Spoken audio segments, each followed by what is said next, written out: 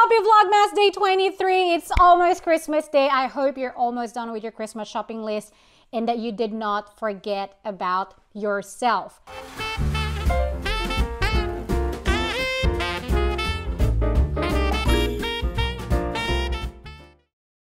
Raise your hand if you buy yourself a Christmas gift. And then pat yourselves in the back because girl, boy, whatever, you deserve it. Love thyself. And there are 5 languages of love, and one of them is gift giving. So make sure that you get up after you watch this video and get yourself something for Christmas. And I do apologize for the reflection in my glasses that is coming from all my screens and everything right in front of me, but I do only have 2 contact lenses left and I do want to save them for a rainy day. All right, let's get started. I will show you guys the gifts that I got myself for Christmas last year. I haven't bought myself one for this year yet, but I do have a few things in mind, and my husband's just looking at me right now. Things, plural. I'm only going to buy one thing, but I will probably wait till after Christmas before I get that. So for now, I'm going to show you what I got last Christmas, which is then excellent because I can review it a year later on. So in case you guys have your eyes set on it, you'll know how good or bad it is. All right, so first thing, I got myself a Gucci Marmont in white. Let me get that. I should have probably got them out, hey, just before I started filming. So I got myself a Gucci Marmont in white as my first gift. And then also the Celine Nano Luggage. Oh, this is the cutest thing. So this is the Celine Nano Luggage. And I got myself the Hermes Cadenas Bracelet as well. So they're known for their enamel bracelet, right? I got this one right here. And also, might as well show you the one that Wade got me for Christmas last year is this H bracelet, the Clic H bracelet. Amongst other, he got me some really cute puzzles as well, but this is one that falls into this luxury review. All right, so I like a good story, and basically I couldn't decide if what color and what design I wanted. And so what I did was I bought the Cardenas in white or in Hermes colors blank as a gift for myself, and then Wade got me the H bracelet instead. This is the PM size, so it is the thinner version, which is for me, my preference. And it also comes in a box and this dust bag right here that has, it's kind of velvety feel, and it's got the Hermes branding stamp right there, and it sort of goes over a little bit in the back as well, and that's where you store that in their popular orange box. The website says it sells for 895 Australian dollars. If I am not mistaken, that's also the same price that I paid for it last year.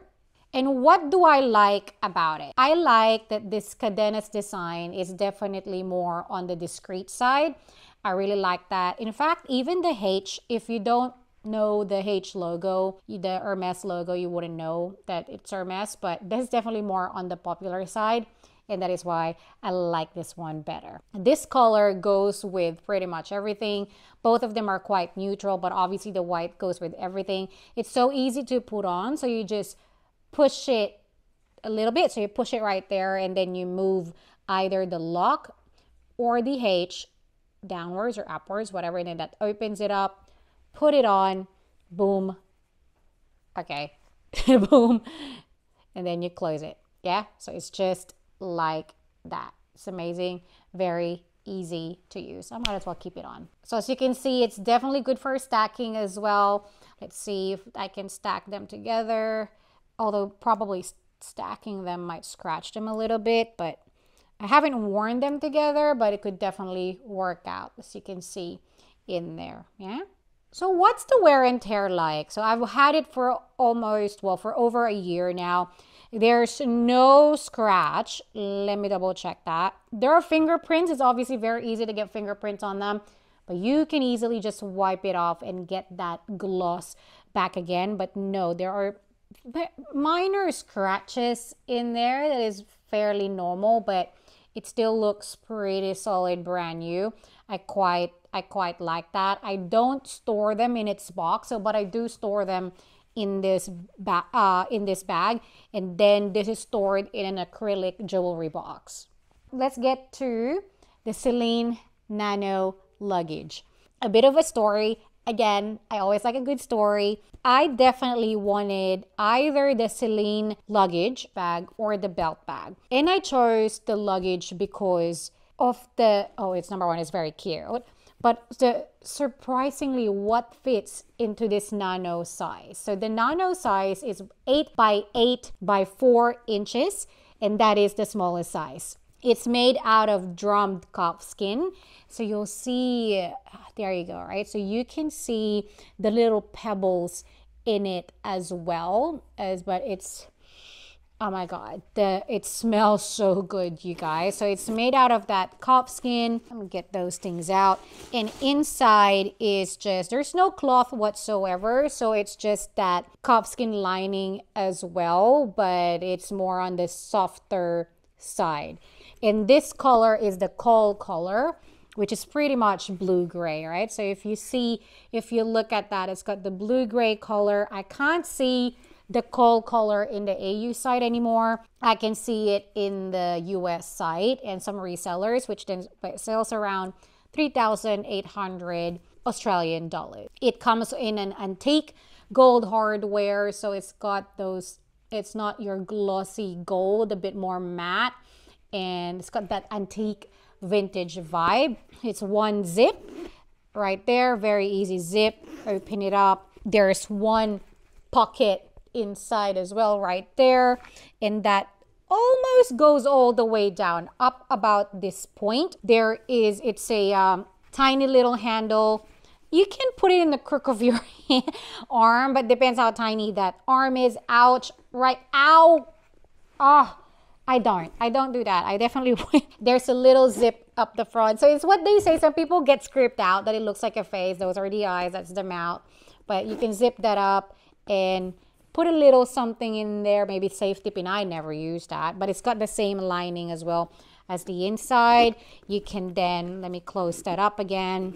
So it's one whole thing, nothing fold, and it's got the wide open in there. You got a Sunny's holder down the back, and obviously where you put the crossbody strap, which I'm going to grab right now. So that's the crossbody strap as well, exact same color. Gold hardware as well, which you can just, the good thing about the gold hardware, the vintage or the antique gold hardware, is it pretty much doesn't scratch. Like the scratches are not visible at all compared to the shiny ones. And it's got that piping everywhere, exact same color as the leather, and the stitches as well are the exact same color. It doesn't come with a box, it just comes with the dust bag right here. So it's their usual dust bag, I believe, and it's a Celine Paris. It is my first and my only Celine bag as well. So I don't know if they don't have the box for everything, or is it just this one. I bought mine for, it comes with, well, it's not really it's just a care instruction. No one really reads that, but I keep it. And I bought it for, I always keep the receipt. One thing that you'll notice, you'll remember. So I bought it for 3,250 Australian dollars. And you can see I have two receipts, one for 3,150 and the other one for 100 for the gift card that I used. Bought it for $3,250, and in the AU site, you can't find the Kohl color anymore. The other colors, there's black, brown, sells for 3,200 Australian dollars. So it's actually lower, but then if you want the Kohl, which is this color, which I actually like this color, and that's my rule when I buy my bags. Yeah, I don't want to repeat colors. If I already have this color, then I'm not going to buy the similar one. The only thing where I repeat a color is if it's a different hardware. So this in silver, I probably would, or a different size altogether. So like a small, medium, large bag in different colors. And maybe for a white, like a, not even for this, but for a white, like a different shade, like an off-white to a proper white. But yeah, this actually surprisingly goes with a fair bit of things. So what do I like about this bag? I like how structured it is, which means it puts everything in place and it actually fits in a fair bit. And I'll show you later on what fits into it. The Sunny's holder is pretty cute as well. I just quickly grabbed some sunglasses that I could put into it. Hey Marielle, do you actually use that? Yes, I do. The only thing that is, obviously, if I wear it crossbody, I have to have it facing the other way so the sunnies don't actually hit me. Yeah, so that's the only thing, but it's actually spacious enough that you can probably put the sunnies case inside as well. And isn't it just the cutest size? Like, see, that's my arm right there. It doesn't even, my arm's definitely longer than it, but it packs a punch. It packs a punch. Let me prove that to you. Let's take the sunnies off. Let's put in stuff that I usually take with me. So I'm not gonna bother with the cases so that you can actually really see what's inside. So I usually take a hand cream with me, pop that in there. If you have I'll show you two ways, like without the mini bags or with. And then I always take tissues with me. So let's put that in. Sanitizer, always have a tiny version in there. And a floss. Yeah, so let's put that all in there. I'd like to take my keys as well. So those are my keys. I would probably pop that in there. And then my wallet. So I got my wallet. I take a card holder. I have another wallet where you can put in a lot of, it's like an actual proper wallet with a section for coins, but usually I just take this with me. I'd put the cash in the middle. If I travel in for example, in Southeast Asia where cash is still king and there are a lot of coins, then I take my coin purse with me. So I barely use the other one anymore. I might have to sell that actually or give it to someone else. I don't know. And then my phone I'm using right now, but I've got Wade's work phone here, which is slightly bigger than my phone. I used the iPhone 11. So this is, I don't know, one of the newer ones. So I've got that in there. And then I don't usually carry lipstick, but when I thought I'd just pop it in there anyway so you guys can see it. I do, don't get me wrong, I put on a lipstick, but then I don't bother retouching for the rest of the day. And then this is my case for my camera, which I'm using right now. The DJI Pro Pocket 2, once you have the actual camera in it, probably goes in up to about this length. So I can easily just put that in there. There's still a lot of room, you guys. Yeah, it's still a lot of room. So let me pull that all out, because how I would usually actually take my stuff with me is with my little purse. So here's my sanitizer, my wallet, my floss, and my hand cream, and that's where the lipstick would go in as well. Straight up in there.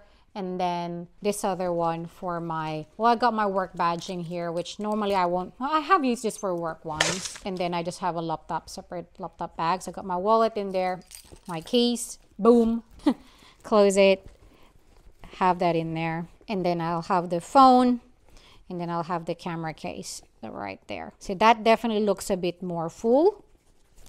Yeah. But those tiny little purses are eating up a lot of space. What I'd probably do is not bother with this one and just have the one, because it'll just be the wallet, the keys are easy to grab. And then I would typically then have my mask in this little pocket right here. So yeah, the thing that I don't like about it is that the strap is not adjustable. The good thing is when I put it on, I'm fairly short. Let me see if I can stand. It will not look awkward. Yeah, I'm gonna tippy toe. It sits right there, my hip, so it's not an awkward size. I think they probably they built the nano. They knew that the petite women or men would actually really go for it anyway. So that's fine. It doesn't have those feet, but it has a bit of an elevated, this little wavy design goes a little bit towards the end, which sort of dual purpose as feet as well. It still looks brand new. There's absolutely no scratch. It's in a very good nick. Actually, I do store it. I'll show you how I store it. So this came with it. I pretty much kept that. So I do store it in that way. And then I would put the receipts and the card inside. And then the strap I would take off, fold it like so, put it on top. So I've got that on top there. Zip it up. Tuck that right here. There's a thing that goes in here. So I would just have that stored in there, and then I'll find it somewhere. It basically goes in between the straps, the handles, so it stays intact. Yeah, there we have it. All right, so now let's get into the Marmont. Ah! So this was actually it. Okay. Because I thought this was the one that went to the Marmont, but no. So this one right here just gets stuck right there in between. So it just stays put. All right, so now back to the Gucci Marmont in white. I have had my eyes set on the velvet purple version of this, but that is no longer available in store. And then I saw someone wearing the white one and I thought, hey, I don't have a white bag yet. And so here we are. So this is the mini size and it is, let me have a look, 22 by 13 by 6 centimeters. This is the second smallest size. And to be honest, there is a super mini, which is what, like about a quarter of this size. And to be honest, I think it's a bit of a jerk. It is just way too small. There's nothing that would fit into it. This surprisingly fits a fair bit. So it's an off-white color. It's got, again, similar to the Nano, it has that antique gold hardware, and you can see like a little bit of black happening in there. It's got the crossbody, so you can use crossbody, so you move that up, similar to a little bit like your Chanel, or over the shoulder if I do that. So the strap comes in the leather and the metal, and it is very light. Like that chain, it's like it's really light. And then obviously with this, makes it easier on the shoulder and makes it even lighter as well. It does come in a box, so it's the Gucci green box, and a dust bag as well. So the dust bag right here is their typical dust bag, so white with their branding stitch on it. And I bought mine for 2,450 Australian dollars last year, and it now retails for 2,900. And they now come in different designs. There, even the GG has that like little, this comes in different variation. They even have one with the Balenciaga on it now, but I like them in classic colors. They're obviously known for the stitching and that little heart piece that at the back, which is really cute. Definitely one of the selling points unique to this GG Marmont. It's a clasp, so you click down there. I don't know if you can see it. Yeah, boop. Then it opens up and I got the stuffing inside. And then inside it's just like a nude color. So it's not leather, and it's got the same material, Gucci made in Italy branding in there. It's got this pocket right here. And what is this? It's just the serial number. Yeah, so you can see in there. So what do I like about it? It surprisingly fits a lot, and I will show you guys later on what fits into it. The other reviews that I saw also said that when you have nothing on, it's hard to close. But when do you have nothing on in it, right? Honestly, and that things do fall off in these gaps. That hasn't happened to me, to be fair to this little cute purse. That hasn't happened to me. Wear and tear, I don't use it every day, but it's definitely a bag that I use a fair bit. It looks brand new. Smells amazing still. There's probably a little bit of creasing in that corner. Hold on. Yeah, you see? So that little creasing right there, but nothing, no color transfer. I'm just looking at it. No color transfer, but I am also mindful of not wearing it with dark colors. And every time I tell my mom friends I have a white purse, or every time they see it, like, oh my God, that is such not a mom color purse. But you can take care of a white bag. Just really be a bit more, I don't know. It's just like how you take care of any other bag, I suppose. The stitching as well is all in white, just like the color of the purse. All right, let's go through what goes inside. And this one, as I said, packs a punch as well. So let's start with my sanitizer again. And it is structured too, a bit soft, but it fits in a fair bit, as I'm telling you. So that's my sanitizer.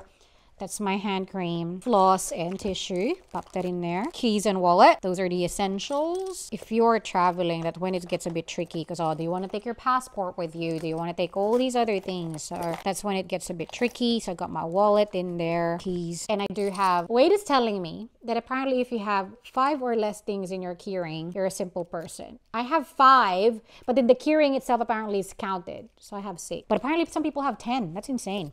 So you put that in there, and then the phone.